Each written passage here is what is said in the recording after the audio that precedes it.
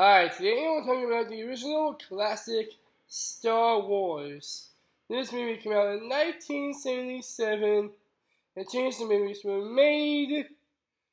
So this movie starts off with Leia Organa with the rebels.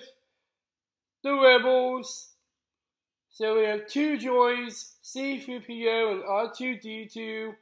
Had to go into a escape pod so they can escape from the Empire because R2 has some important information. So the Empire wants to get the plans for the ultimate Death Star. So they go to a deserted planet of Tatooine, and they meet Luke Skywalker. Then later on in the movie, they have this. So Luke looks out the twin suns of Tatooine, and it's a great Star Wars moment. Until we meet, then later on in the movie, R2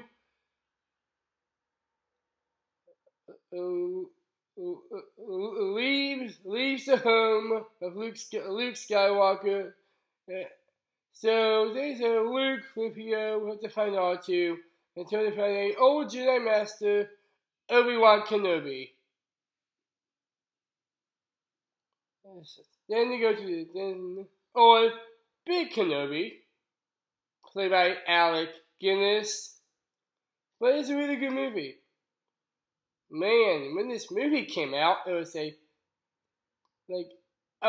big hit that came out in 1977. It's one of the best movies ever. It really brings out that magic feel of this movie. So good to begin with. And it's the first movie directed by George Lucas, who did an amazing job. Then we have the legend himself, John Williams, who did a great job with the music. Without this music, I don't know if this Star Wars movie could not have been a big hit. But it's a great movie. It's a great movie for kids and adults to love. It's just a great movie to watch. Until we go to Polis Massa Spaceport to meet a ruthless smuggler Han Solo and his Wookiee pilot Chewbacca. So, like Luke, Fluffy Nasu, and Obi-Wan make a deal with the other one, but other one is blown up by the Empire. So they find out that it's no moon. It's a space station. Too big to be a space station. But then they are trapped by the Empire, so they have to rescue Leia Organa. So they rescue her. Then they go to the garbage chute. Pew pew pew. In the garbage chute, Flyboy.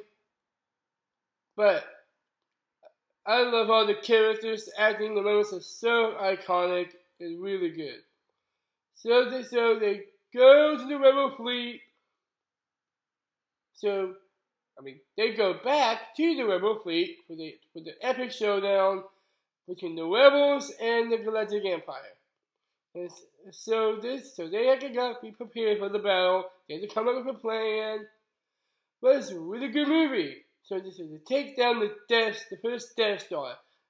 Luke's when they're doing the epic showdown, Luke Skywalker blows up the Death Star, and Han Solo comes out of nowhere and says, "Yahoo!